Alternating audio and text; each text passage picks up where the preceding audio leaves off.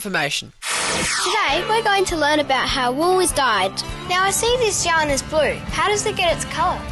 Well, to get colour into wool, we dye it, and there are 3 times at which you can dye wool to put colour in it. You can dye it as wool top, that's called top dyeing, so we would dye that fibre before we spin it into yarn.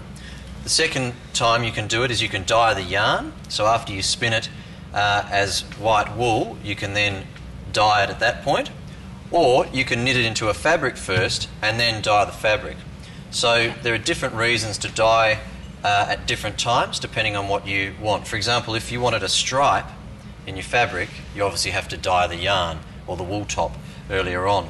Equally, if you wanted to get, instead of a solid colour, a melange effect in the colour, you might dye some of the wool top into a dark colour and then blend it with undyed wool to get a speckled effect. So there are 3 points at which you can dye wool, either as wool top, as yarn, or as fabric.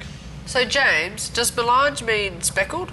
Basically, yes. So melange is where we, instead of having a solid colour, we dye some of the fibre to a certain colour and then blend it in either with a different dyed coloured wool fibre or a wool fibre that hasn't been dyed at all.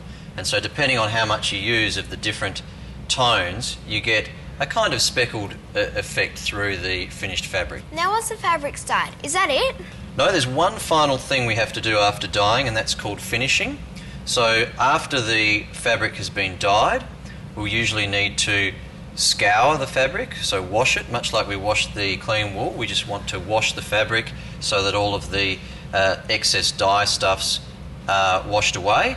There are other processes you can do in finishing. You can do decotizing, steaming, all sorts of different processes depending on what sort of finish you want on the fabric for your end garment.